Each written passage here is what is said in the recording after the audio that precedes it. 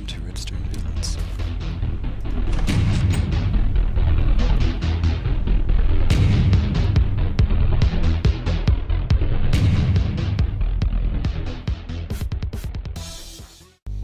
Hello, this is Frederico from potentialgames, and today I've got a Redstone tutorial.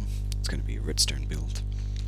So this is an example of a pier, jetty you might have in your world or on your multiplayer server, and you want to have a system of launching a boat into the ocean, which in this case is a small swimming pool, and so that's what I've designed. So first, choose the spot that you want to put it, and you want to make this shape.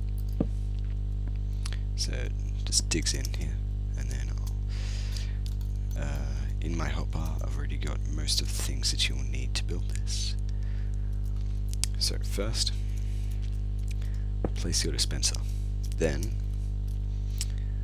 place a block next to it and right click on the side of this block to place your pressure plate on the dispenser. So that will now activate when you press the pressure plate. So you can hear it there. Then what you want to do is go 2 blocks down. So in this case it is going to be right on the level of the water. The water streams are pretty terrible. I'll just get a water bucket and see if I can fix that.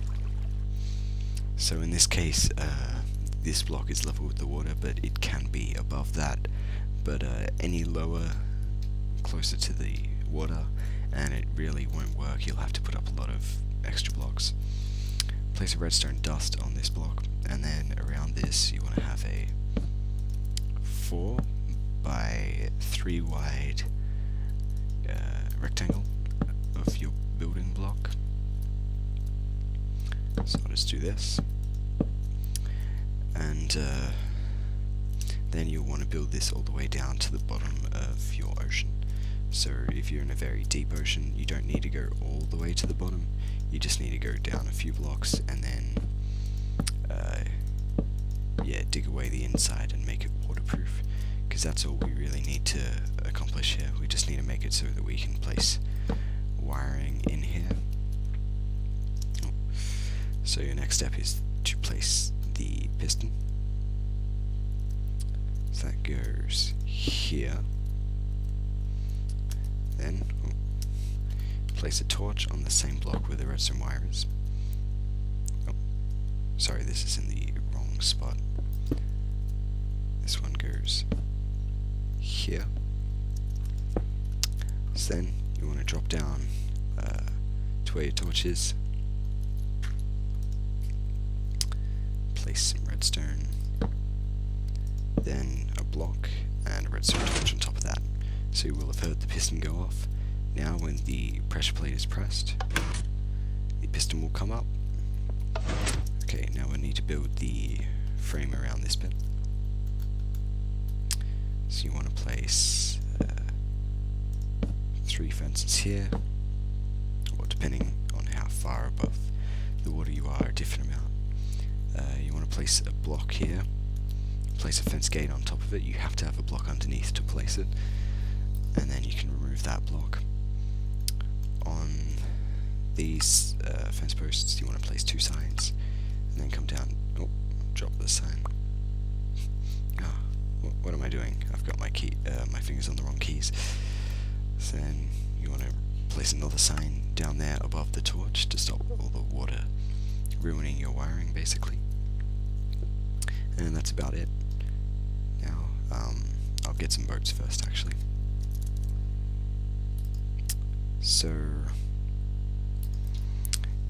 if you're using cheats or if you're on a server, you'll just be able to place stacks of boats in using the give